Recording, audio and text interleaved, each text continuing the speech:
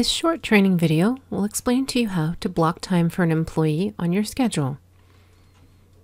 First thing you'll want to do is open the weekly schedule.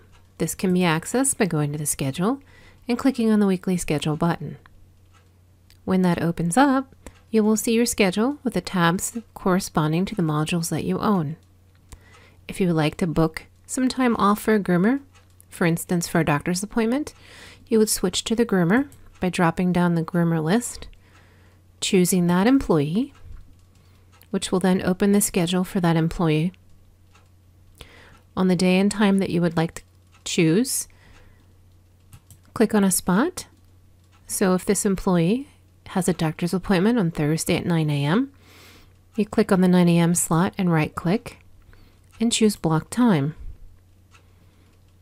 The Block Time box will open up showing that date and the time you've selected. It automatically selects an ending time 15 minutes later, but you can choose another time, say the employee will be back at 11:30, and type in your description such as doctor's appointment.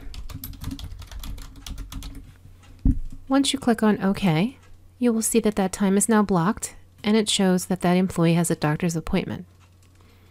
If you attempt to make a booking for that employee at that time, Kennel Connection will warn you that that employee is currently out for an appointment.